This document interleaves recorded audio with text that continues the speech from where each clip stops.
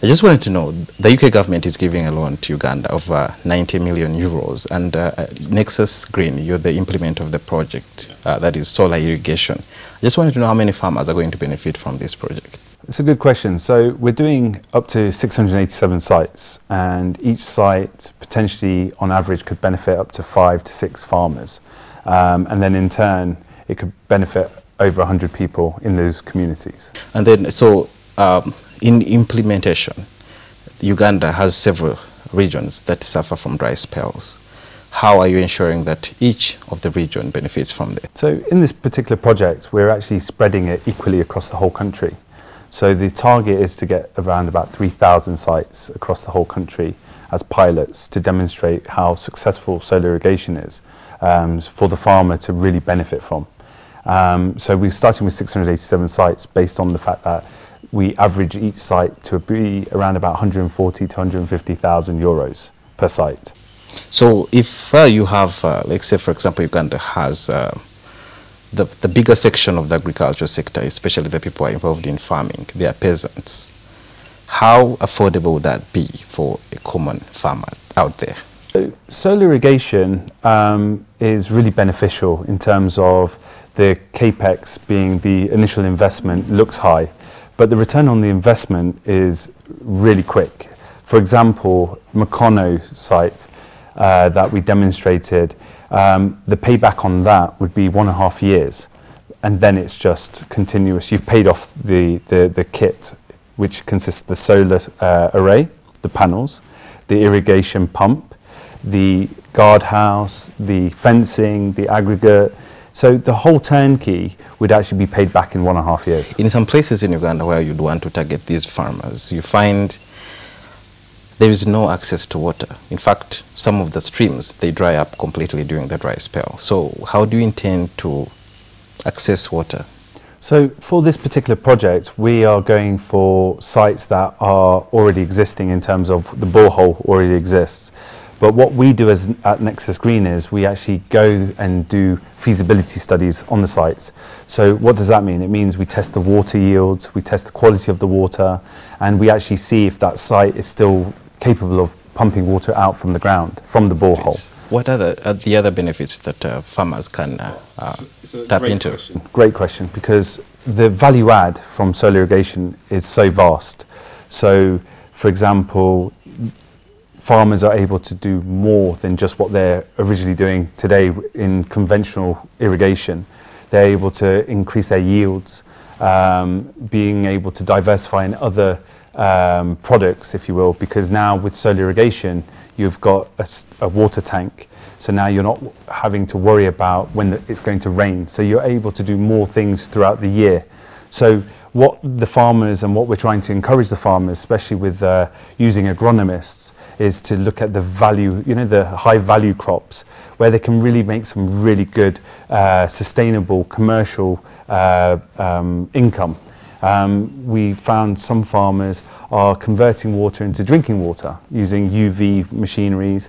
The extra crops that they're creating, they're going to be processing those and actually packaging. And we, from a Nexus Green standpoint, a UK company, we would love to see Ugandan products coming to the UK, packaged in Uganda and sold to the UK as a Ugandan product, because for my personal opinion, the avocados here are the best avocados I've ever tasted in my life.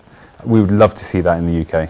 Other than the avocados, which takes over 5 years to mature or put a fruit on, have you tried to find out what are some, or let the people know, absolutely, of what exactly should be grown that has a ready market in the UK? Massively. So again, it goes down to the behaviour of the farmer and the site. And again, with agronomists, it's their job to speak and really help the farmer develop those skill sets on grow this particular time of the year. This is what you're going to benefit and how you're going to benefit from that kind of product, if you will, or that crop.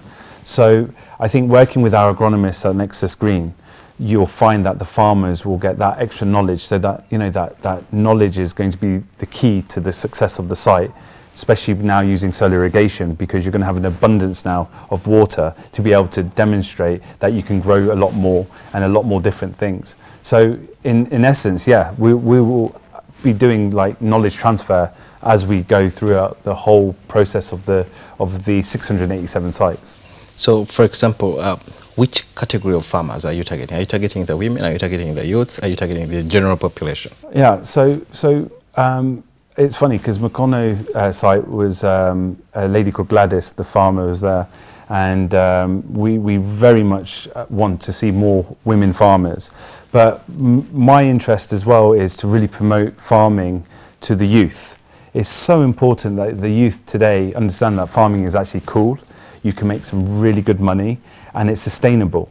So by using solar irrigation and using that technology that we bring, I think the youth should reconsider farming not being a stigma, if you will, but something that's positive and fun to do, and they'll actually see the benefits for their long term and their future. For the women farmers, we definitely want to see more women farmers, and providing them skill sets like we do with the men farmers. There's no difference, but we're encouraging the youth, and we're encouraging women to do farming. You know, there is something called the Buy Uganda, Build Uganda. Uganda is going to be paying off that loan worth 90 million euros, which is some good billions of shillings. That's taxpayers' money. So what does the Ugandan get from that? Contract that we're doing here in Uganda, a lot of the civil work's getting done by locals. We're creating a lot of jobs. Nexus Green has created a lot of jobs for the local Ugandans. I'm very proud to say that Uganda has got so much talent. Unfortunately, there's not enough job opportunity. So as Nexus Green grows, we will be growing with Ugandans to be working with us hand in hand, because the skill set is phenomenal. We know there are so many business people who are dealing in solar materials, that it will be batteries, there will be panels, and we've had some of the countries, especially foreign countries, when they're giving loans, you find there's something tied to it where they say the materials will all come from maybe the UK, and then of course the government also meets the cost of shipping all that. Is that something likely to happen with this project? So there is conditions with UK export financing. However, with the new OECD rules, should I say, we can go up to 50% of local content. So with this particular contract, we're using a lot of local talent in terms of civil engineers, the subcontractors we use for the installations, a lot of the content being, cement, items that we can get locally. Why would we ship that in and, like you quite rightly said, have the taxpayer pay for shipping on those items? So we, as a company, we have to identify what we're buying from which country to fit into the rules of the UK Export Finance loan. And actually, when we do go for the next round, potentially, and because obviously we want to go to the 3,000 sites, with the new rules of going up to 50%, it just increases materials, it increases workmanship, employment. How do you ensure there is value for money and this money won't in any way or somehow get swindled? With UK Export Finance and with the government of Uganda as well, they're very stringent on everything. So with UK Export Finance, you go through a lot of due diligence. This whole process took nearly 2 years.